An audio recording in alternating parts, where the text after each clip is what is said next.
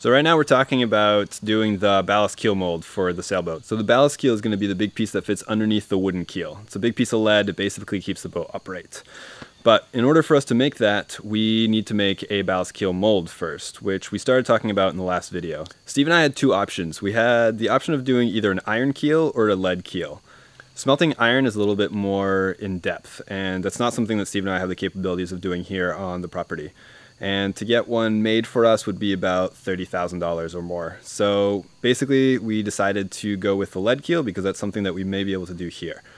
So right now we've been accumulating lead, and that means that we're going to have to make a smelter that's going to be capable of holding 10,000 pounds of lead. We're going to melt it here on the property, and we're going to need to pour it into our ballast keel mold.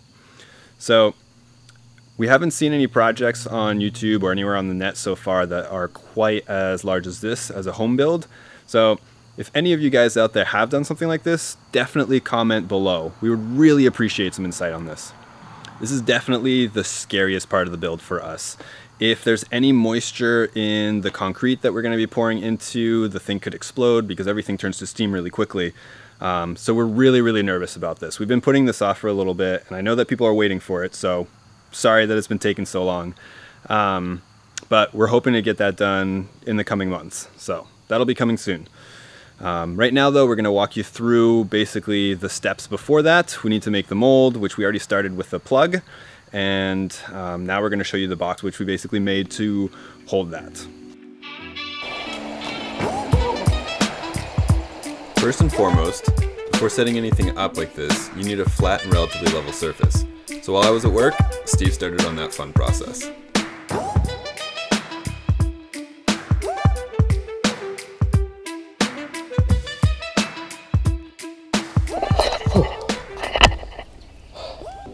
There's a lot of unglamorous work involved in this, but you know, that's how it goes.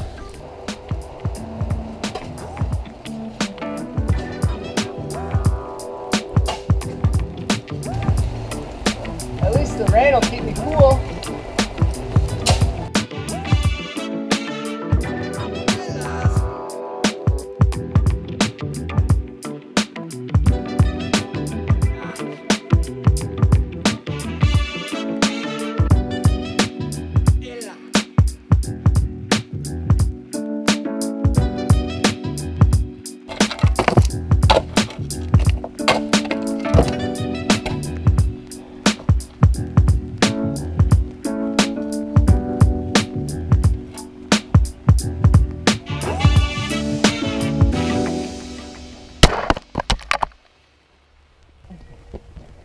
How was that? I suppose that's why this thing's got a diesel case, so I can do stupid stuff like that.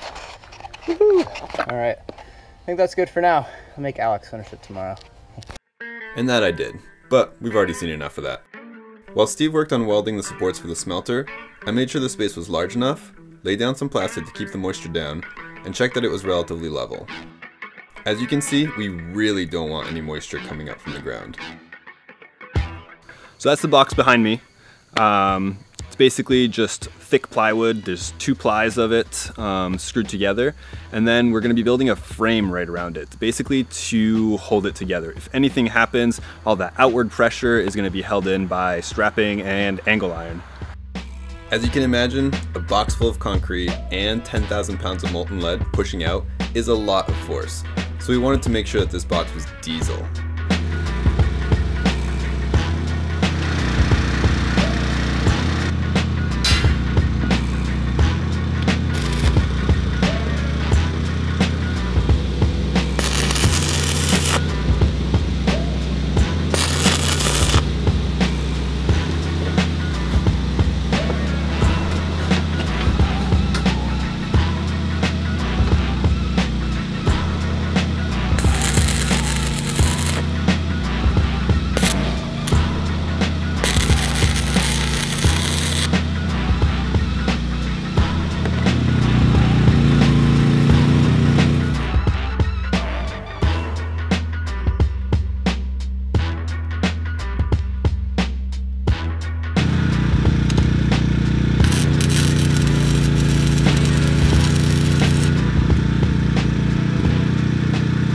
In order to kind of get going on this project and not be focused on the nitty-gritty details, we kind of did a very sparse framing around it. So you can see there's only a couple of the angle irons, and Steve is going to go back soon and put those bracings in, and we're going to lock the whole thing together.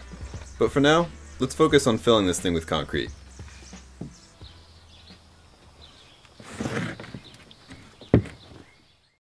We started the concrete mixing process in a small cart, and that didn't really work that well, so we dumped that in and started working directly in the box.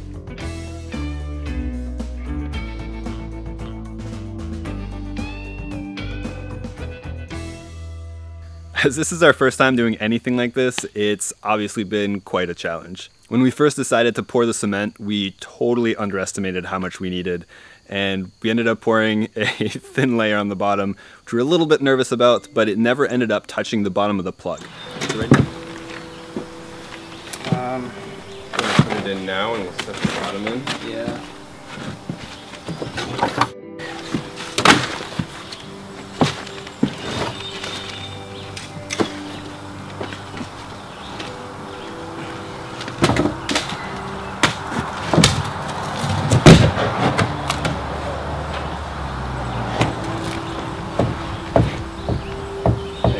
Bottom.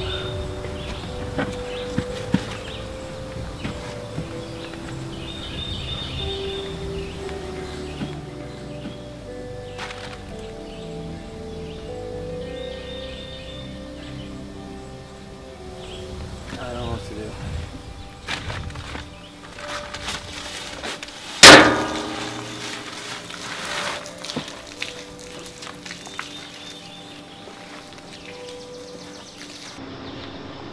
Frustrating. It is. Yeah. It's been very frustrating up to this point.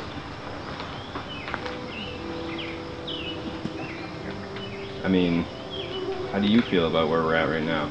About a second pour? We don't have much of a choice. Yeah. We're not touching. So we should end up with a solid layer underneath. Okay. I would be much more concerned if we were partway up the mold. Yeah. But I don't even think we're touching it.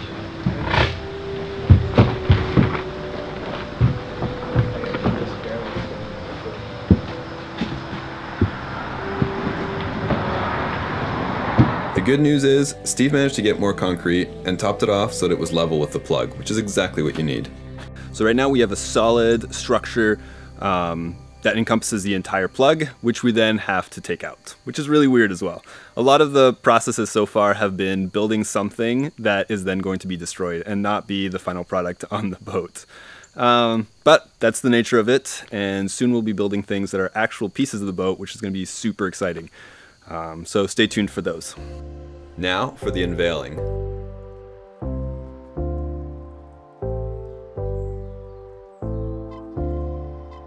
With the top open, we now had to dismantle the frame and pull the rest of the pieces out. All while being careful not to damage the concrete, of course.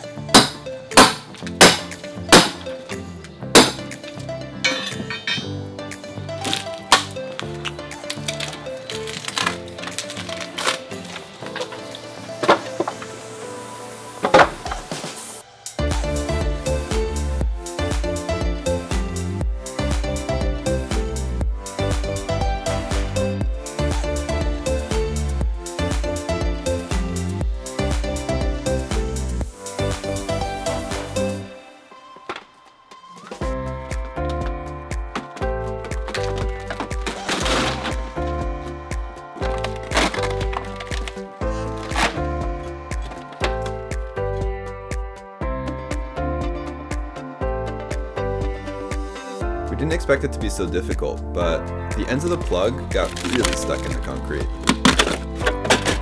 It's a good thing we both could fit in tight places.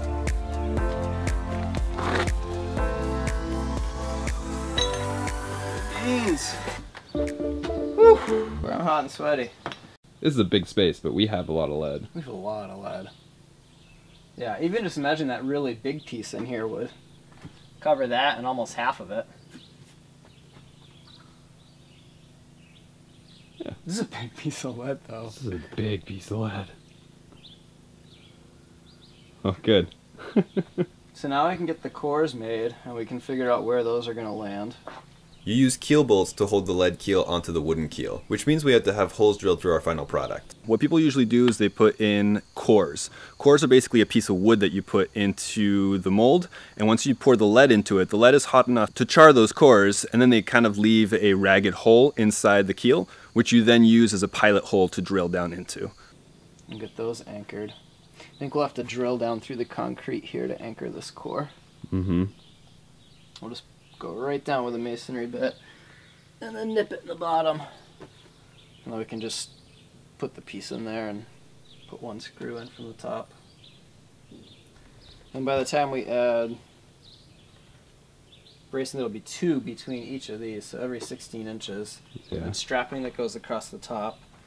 And then I think the flat strapping's cheap enough. I think I'm also going to weld a piece that goes along here and just like boxes in the top of this. And then I almost wonder if we don't throw a sheet of plywood over the whole thing.